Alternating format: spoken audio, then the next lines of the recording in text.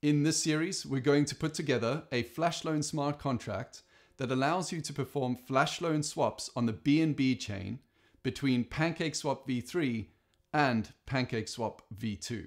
So right now you can see here that I have some Solidity code for a smart contract.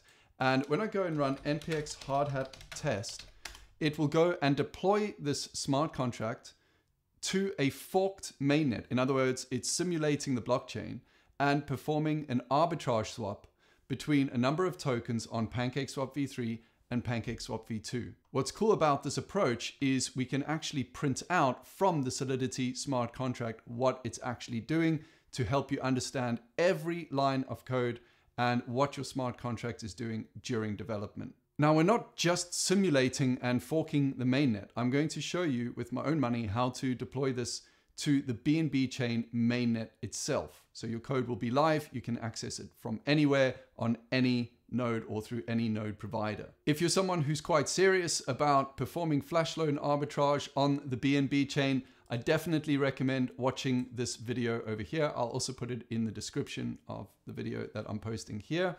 And that will show you my own direct experience of trying to perform flash loan arbitrage on the BNB chain. And so this could be very insightful for you. Equally, all the code that I use to develop this smart contract for flash loans on BNB chain is available at coderaiders.com. So if you want to get all the code now, feel free to go and support myself and the channel by heading over to coderaiders.com. Now let's get into it. The project is going to look something like this. Everything is going to be done within Hardhat, which is a really cool JavaScript-based framework for interacting with EVM-based blockchains. So if you're working with something like Binance Smart Chain or Ethereum, for example, Hardhat is a fantastic framework. It makes everything easy to do, and it allows us to also fork and simulate transactions on the mainnet. So I'm going to show you how to do that. Now, there's three main components. We have our smart contract section. So this is where we're going to write our smart contracts in Solidity. We have our testing section, which is going to be written in TypeScript. Once we've been able to fully test and successfully test our flash loan smart contract, we will then go and deploy it to mainnet.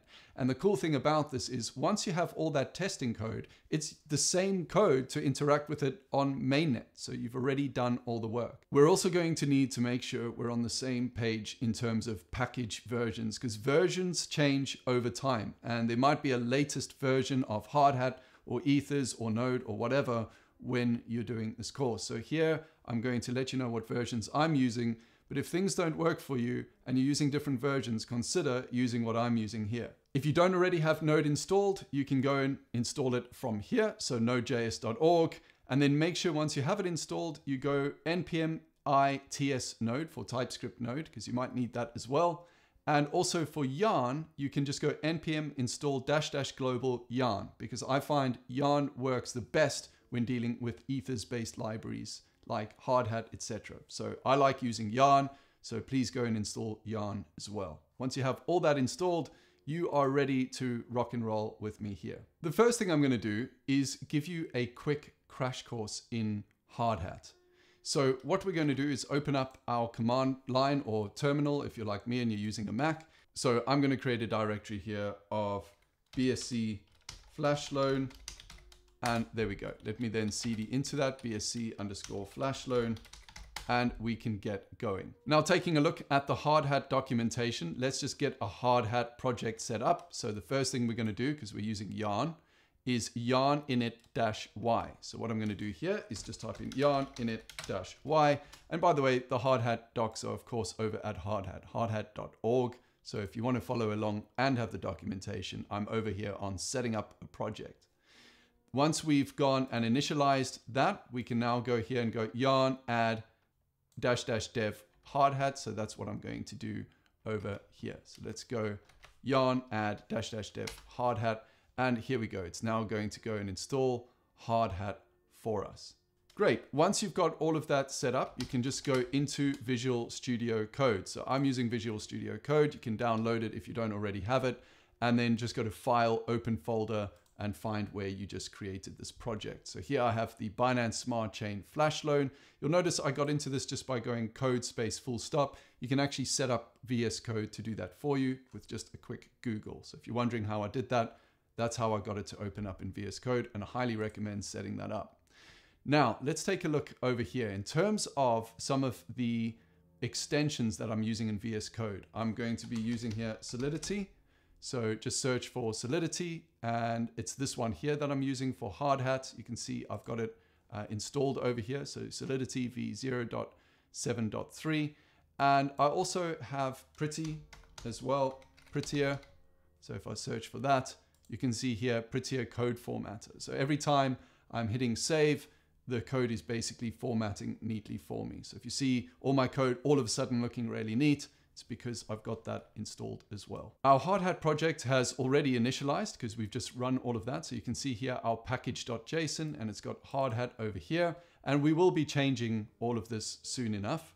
But there we go. We have our Hardhat version over here, 2.17.1, and any modules that it's installed here for Node as well. The next thing to go and set up Hardhat is just to run npx hardhat. So here we'll go back to our VS Code and run npx hardhat.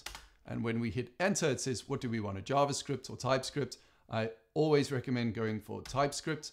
And it says, where is our project root? Well, it's here in BSC flash loan. So we can just hit enter. And if you want to add a git ignore, you can, if you want to be using GitHub. And then it says, do you want to install the sample project's dependencies with Yarn? So if you're doing a sample project, you want to just get familiar with Hardhat, I just recommend hitting Y for yes. And it'll basically put together a full project for you that you can then experiment with to understand how Hardhat even works. Great, now you'll see after doing that, we've actually got some files here that have been pre-populated for us. If we go to contracts, we'll see we have this lock.sol. And this is a Solidity smart contract that Hardhat has pre-written for us, just so we have a smart contract to play with. And you can see here, we have this Solidity version as well. By the way, if you're comfortable with JavaScript, but you're not comfortable with Solidity, then I definitely recommend doing a crash course in Solidity. There's a number of them on YouTube. I got really good feedback on the crash course in Solidity from this course here, Crypto Trading Execution with Flash Loans, Web3 and Hardhat. Remember, for those of you who are already members of Crypto Wizards or Code Raiders, this is free for you. So just go and access the course. You'll probably know Solidity as much as you need to within 1 to 2 hours. So definitely recommend doing that if you don't have experience with Solidity. Getting back to our smart contract here, we have a contract. This is a lock, and it basically creates a lock and then allows you to interact with this lock. I'm not going to go spending a lot of time on this because it has nothing to do with flash loans, but that's what this contract is doing. So here's our Solidity smart contract. Now, if I go here, npx hardhat compile, Hardhat will actually go and compile this smart contract. And you'll see it's now created these two folders here, artifacts and cache. If I go into artifacts and contracts and then go into this lock.json, you'll see here is the ABI for that smart contract that it just created. So ABIs, which we use to basically tell ethers what the interface looks like that it's going to interact with. So what does that function look like? What sort of parameters are we going to pass to it when we call that function from that smart contract? That's what we're using that ABI for. So that's already being created for us over there, which is great. Something else to note here is we have this folder called scripts. This is where you can write any scripts you want, and one's been pre-written for us. Again, this is just a high-level overview of the overall structure of Hardhat. So I'm not going to talk you through this line by line because we're going to write our own line by line code for deploying flash loan smart contracts. But just understand here, you can run any scripts that you write that you save here in the scripts folder, for example. And what is this doing? Well, when you go to run this deploy, what it actually goes and does is it deploys this lock smart contract. So here's our smart contract, lock.sol. It will go and deploy that smart contract, and it will deploy it with a certain value and wait for that deployment to happen. Once that deployment happens, it will go and print something else. So here, for example, if I go npx hardhat run scripts /deploy.ts, I'm telling it to look in the scripts folder, and you can create any folder you want really, but we're going to run this in scripts. And here's this deploy.ts. So when I go and do that, it will actually go and deploy that smart contract, not to a forked mainnet. So it's not actually using any real mainnet right now, any simulation of that. It's just creating its own, think of it like its own blockchain, and it's going and deploying to that blockchain. You'll learn a lot more about this as we go through the course. Now, also here we have this test folder, which has a lock.ts. That's not the same as lock.sol. This is a test for lock.typescript. And this actually tests the smart contract. And so here we have a description of a test called lock. And within that, we have a function called deploy 1 year lock fixture. And so this will go and deploy this smart contract. And you can see it's got the same sort of code here. It gets the contract and then it deploys it. And when we look at the tests, it has a describe for deployment. So this is now going to be a group of tests it runs. One of the tests is it should set the right unlock time. And so here we have this, load fixture. This load fixture is loading this function for every test. So if you're going to write a function that gets loaded for every test, you could write that and then load it within every test block. So here's a test block here. Here's a test block over here. Here's a test block here. And you can see it's loading that each time. So if I go and run this npx hardhat test, it will actually know to go into this folder and run this. And you can see here, it runs all of these tests and it tells you whether or not they are successful. So that's very, very useful. I can also go npx hardhat node. And here you'll see it actually runs the blockchain node, which is what it's doing behind the scenes anyway when I'm running these tests, etc. When it runs this blockchain node, it gives you a pretend account. In fact, the first account is the one that we'll be working with, that it gives you 10,000 Ethereum to play with. So it actually goes and gives you an account, a wallet address, everything that you can go and start using to interact with your smart contracts. So this is a very, very brief overview of Hardhat, a big crash course into Hardhat and the general structure. But as we go through the series, you're going to get to understand it a lot better because we're going to customize everything.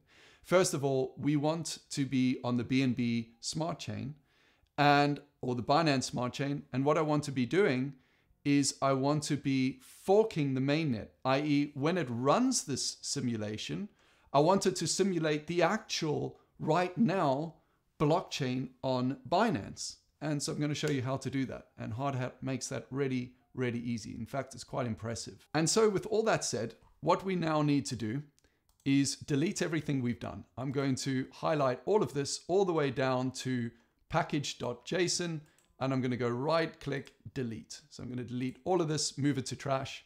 I'm going to delete the README. I'm going to delete the yarn lock, the tsconf. I'm going to delete all of it.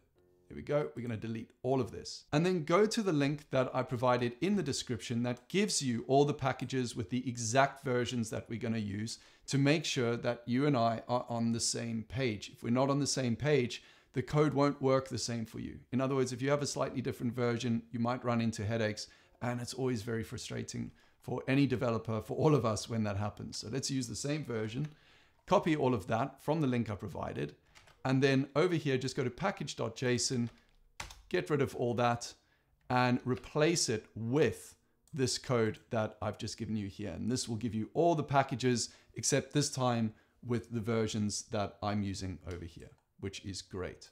So what we can do here is just clear our terminal as well. And we can go yarn -- exact.